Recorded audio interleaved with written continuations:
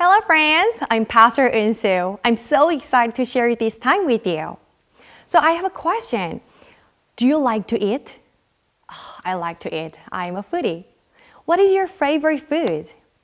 My favorite foods are pizza, hamburger, or Bojangles chicken. I love it. Well, what if every morning you could open the door and walk out into the yard and just pick up your favorite food? And of course, you can all of that. That will be great, right? So today we're going to talk about a story from the Bible, and it is like what we have just talked. It is about God's people, the Israelites. So they were stuck as prisoners in Egypt for a long time. And when they finally got free and left Egypt, they were trying to find the special land that God said they would have. But then they got lost in the desert for a while.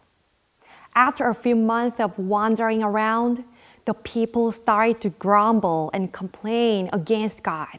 They said, "God, we are so starving.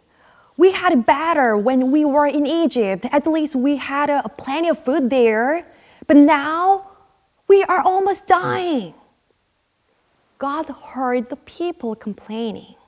So God told Moses, who was their leader, that in the evening, God would provide quail, which is the meat. And in the morning, God would provide something special called manna, which is like a bread. And that will be on the ground for everyone to eat. So the people had to do was just go outside and pick it up and eat. It is so cool, right?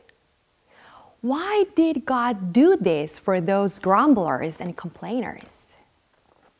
God did it so that they would know God loved them and God would take care of them. God had not brought them out of Egypt so that they just feel starving or hungry in the desert.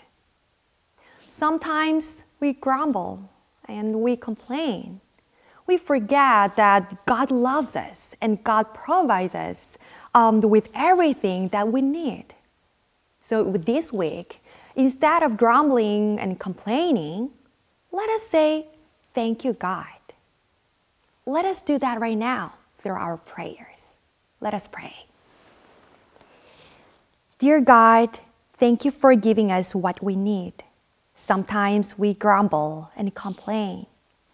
When we do, help us remember that every good thing we have comes from you. In Jesus' name we pray. Amen.